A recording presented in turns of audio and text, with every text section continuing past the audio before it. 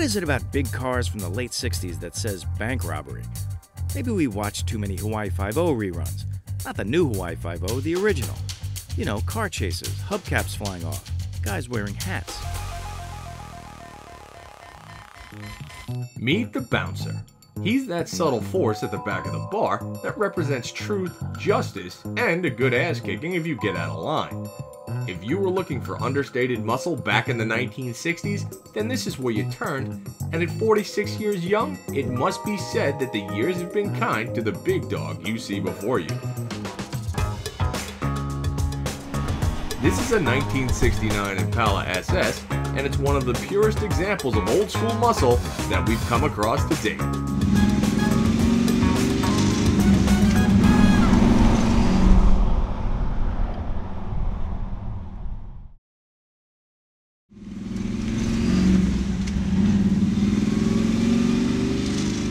Think about for a second what actually makes a muscle car. We're talking big V8 up front, either manual or really stout automatic drivetrain, big solid live axle out back, and some pretty hefty gears. These cars were never ever meant to go around a corner. They were meant to go bullet fast in a straight line. That's what they do.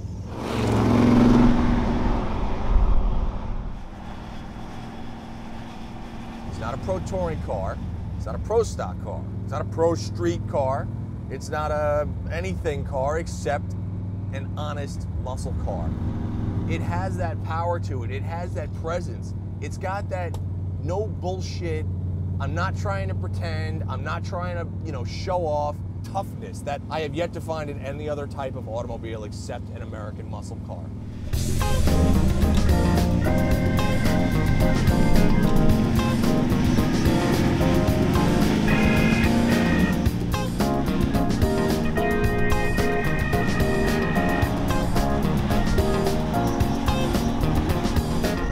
Personalities live through cars. The attitude that this car conveys just fits the personality of the car. It fits the personality of the owner. It's like seeing a person with a dog, right? Did you ever notice how the dogs kind of look like the owners and vice versa? Well, the car is very much the same. Look at Rob, big dude, burly guy.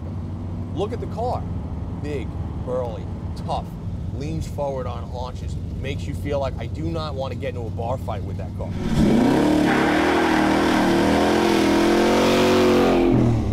The newer cars are cool. Supercars are certainly just amazing. I've done Porsche stuff. I've done other, supercar stuff as well in the racing series, and then those cars are cool in their own right, But I'm very old school. I like American muscle.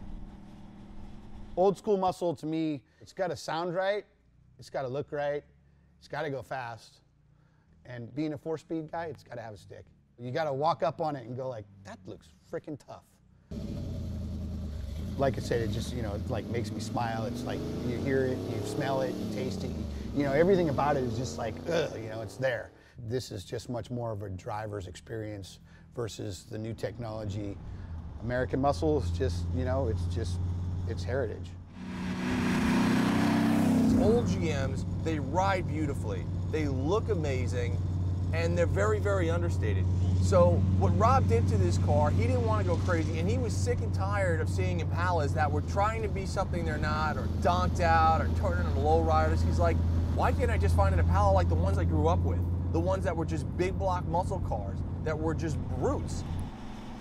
Ultimately, I wanted to build like a sleeper that was just clean and simple and close to the way it originally looked, but add a little bit of flair to it. I'm just not really into a whole lot of flash. If you look at the car, there's really not a bunch of chrome on it. I'm not a chrome guy. If I could paint the bumpers, I would paint the bumpers and match them to the car. And that's kind of where my pride is with this car, is that you don't see cars like this as far as Impalas go.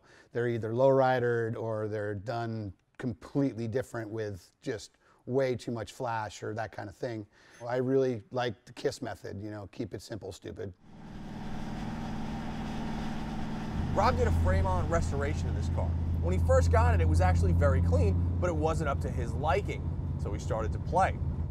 The side moldings on the car were originally chrome. He pulled them off, he painted them body color blue, and it's a very subtle touch, but it works brilliantly with this thing. if you look at the snorkel inlets in the front, he took out the secondary headlights and he put snorkels in and go right to the air cleaner on top of the car. Old drag race trick. It looks great. Just it fits the personality. 502 big block, Richmond 5-speed, 15 9x8 Steelies and 373 gears that you just...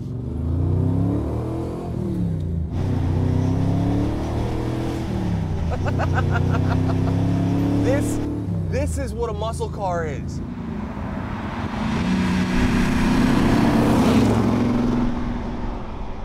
Stance does so much for the personality of a car, but yet so many people mess it up. I really do like stance. I like the way cars sit. They need to have attitude that way. Look at the stance on this car. The car's been lowered, but it's not so low that it's sitting on the ground. The tires are just under the lips of the fender wells. It looks tough. No way to misinterpret that this car just means business.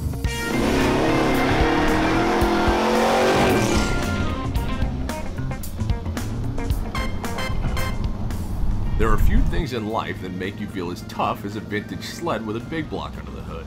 Their power, ability to take a beating, and the attitude these cars dish out catapult your emotions to levels I've yet to find in any other type of automobile. If I ever rob a bank, I want to be driving this car. If I ever get into a bar fight, I want to leave the bar in one piece, hopefully, and get into this car and drive away. If somebody ever cuts me off and I road rage, I want to be in this car because it makes me feel like I could take on the world. A muscle car is like a used tool that you might find in your grandfather's basement. It's just been around and has wear and tear on it, and you look at it and you go, that car's seen some shit. And that car's always going to come out on top. He might come out with a little bruises here and there, a little battered, but you know what? At day's end, that's the guy that's still going to be standing. Say what you will, you put a 430 next to this car, I'm walking away.